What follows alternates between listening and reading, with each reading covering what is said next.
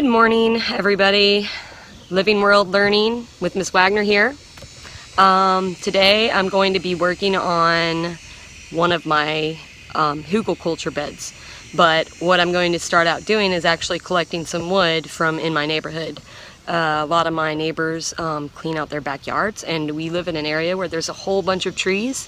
So they throw out the logs all the time, and because they're already broken down, they're perfect for what I want to do. Because one of the biggest mistakes that I made on my first Hugelkulture bed was that I did not wait long enough for the wood to die. Okay, so you can see here, this is my bed. It is probably 4 foot wide and I don't know, maybe 12 foot long. I'm not really good with, I have to actually measure.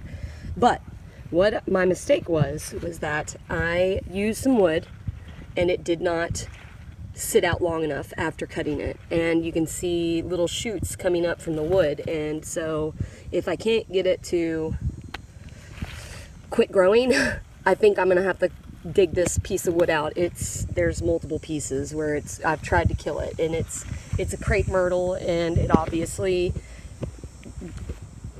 grows like crazy.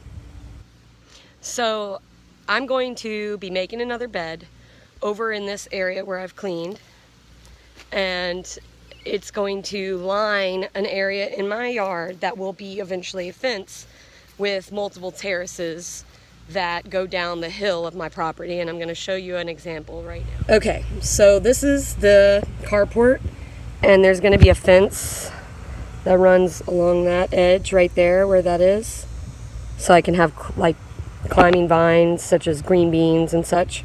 But then right here where this line runs all the way across, that is going to be another fence line all the way across the yard, which is going to fence off the main garden area, which is going to be in this side, and it's going to leave this area kind of open so that we can have like a little grill area without having to go through the fence into the garden. So this area will become that. But this little line is going to be another bed, which will be all the way to this banana tree right there at that edge.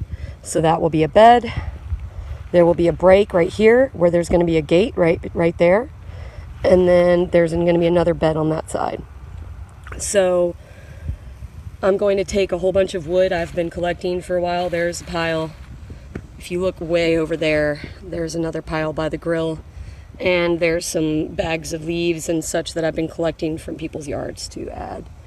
And so that's what I'm going to be doing today. And you're going to get to join me for this journey of building these beds, because eventually what will happen is as this bed is built, there will be, see, you can see this is like a drain. So it drains through here, goes down, and I've been slowly building this up with rocks, and it drains all the way down, and eventually there's going to be another bed right there that connects that to that one right there. And the reason why I'm going to connect that is so that the water is forced through these different channels that are going to run, which I've been killing my grass, as you can see, more wood I've been taking. Each bed is going to run along long ways this way. The garden slopes down like this all the way down to that part where if you go all the way back there is actually a creek, but we're on the high part, so it goes all the way down that slope and exits my yard. But it also erodes, it's eroded this whole area, which I'm trying to work with the erosion already. I just don't want it to erode the shed, which it originally was doing before we got here. That shed had almost was falling off of the blocks that were holding it up, because the erosion underneath, the water was flowing really fast under there and eroding all the bricks as it flowed back that way. So I'm going to take it and make the water go real slow. I'm going to build the bed right here where I'm standing, and then this trench will be dug out all the way across the property right next to that new bed that I'm going to build, and that will water that whole section, and then another bed will get put right next to it that will also be right along there once I clean that area out. So, but for today we're just going to work on one bed, because the thing is when you are working on something, a project this big, you do not want to take and try to do everything at one time. It becomes really hard and overwhelming, and not only that, you get discouraged when things don't go as planned. So you'll see more progress for coming up, and I'll show you what this turns out to be, okay?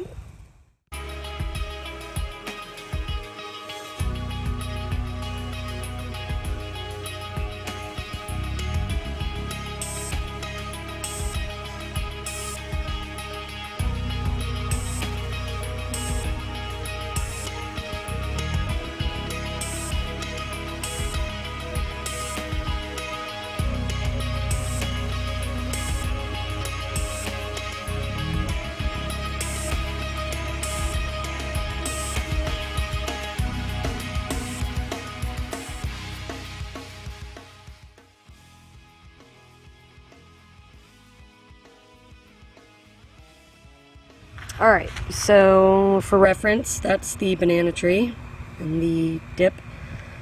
And then here's the big logs that I retrieved from my neighbor's yard.